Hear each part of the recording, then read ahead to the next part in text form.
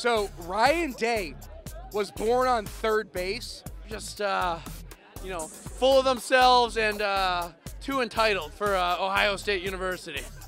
CJ Stroud is soft. The most annoying thing about Columbus is the fact that they feel like there's nothing else in the world other than Ohio State football.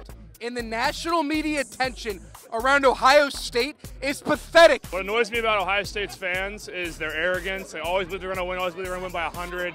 The worst thing about Ohio State is the Ohio State. How pretentious. When I was back in college, I was on campus in Columbus, and I would have to say the fans were not the most pleasant or hospitable to those of us wearing the maize and blue. I went there in 1979 in high school.